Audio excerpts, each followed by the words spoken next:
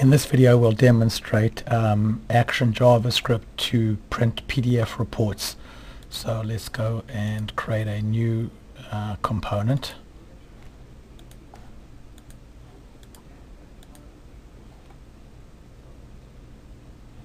And we'll make it just of a DBF file, and we'll choose the customer table,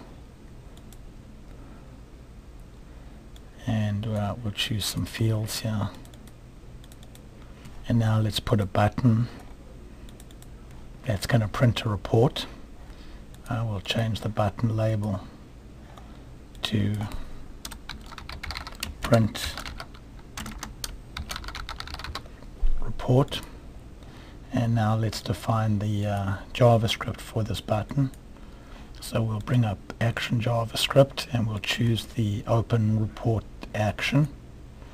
Then let's go here and choose, say, the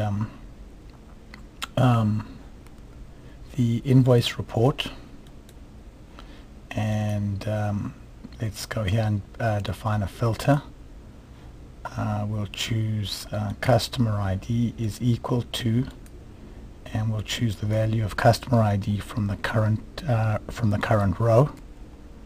We'll click OK, and we can see some of our other options. Or we could go for PDF. We could turn on watermarks.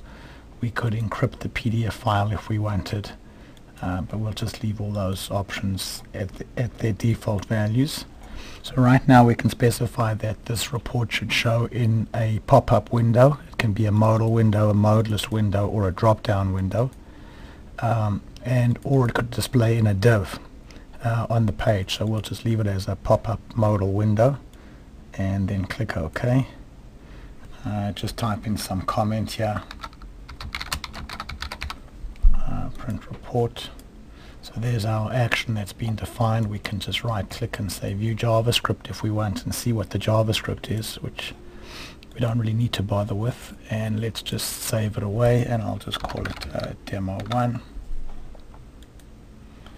And now let's run this in Google Chrome. So you can see there's our button, and when we click the button, up pops the report showing the invoice for Michael Graham. We then go to another record, say Jason Regan, and print report. There's the report for Jason Regan. This window can be maximized by double clicking on the title bar or going back to the regular size. So you can see there that it's very easy to put your PDF report into your component. Okay, so now let's go back, and instead of displaying the report in a pop-up window, let's put it in a div on the page. So we'll go back here, and let's go back here, and we'll change this now from a window to a div, and we'll give the div an ID called, say, rep1. And now let's go here and actually put a div called rep1 on the page. So we'll go to the below grid, the freeform area below the grid, and let's just define a div ID equals rep1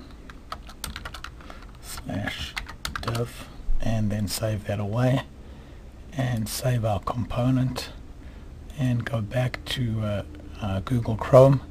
And now when we press the button, you can see there's the div that shows up underneath the page. So let's go now and click on Yvonne Harrington, and so there are no invoices for Yvonne Harrington.